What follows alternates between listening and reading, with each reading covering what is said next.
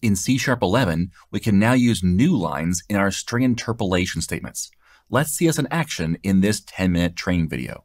Now, for most of my training, I work to give an in-depth perspective on technology, but sometimes you just need to get the quick answer to the question, how do I use this? That's why I created this 10-minute training series. So let's dive right into the code. And here I have already set up a console application with a little bit of string interpolation. If you don't know what string interpolation is, that's the $ in front of a string that allows you to put in curly braces with some C# code in between. So this is normal string interpolation. This works in inside of .NET 6 and before. So this is just standard, right? But what I've done here is I've created this string age text. And the age text will do a switch expression that says, hey, based upon the age, what value do you want to get? Old, getting old, a good age, and young. And please don't get hung up on the ages. I just put some numbers in there. So I've got an age here, and I've got this age text. And I've created this variable simply to put it inside of string interpolation.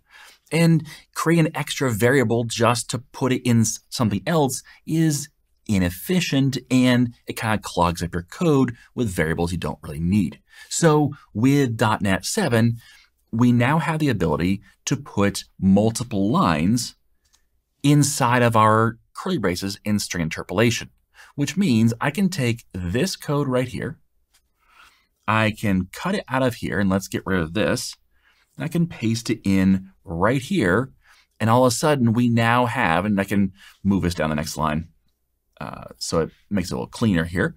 But we now have a switch expression inside of our string interpolation, and it works just fine. So if I run this and we get a value, it says the user is 44 years old, which is a good age.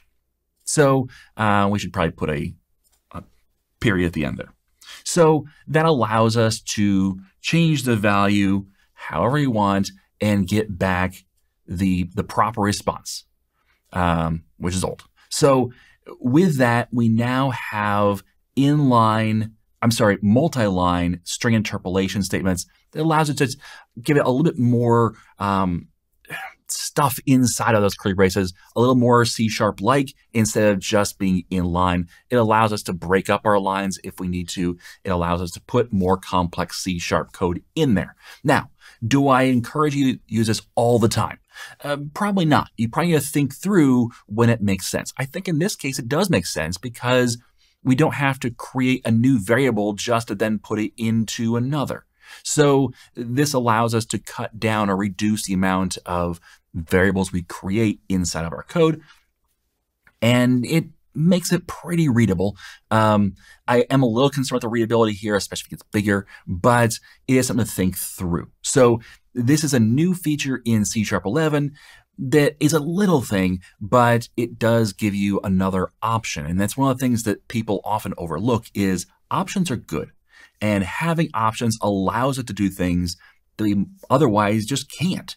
So we don't have to use it, but if it makes sense, use that multi-line inside of your string interpolation. All right, thanks for watching. If you want this code, there's a link in the description. Otherwise, as always, I am Tim Corey.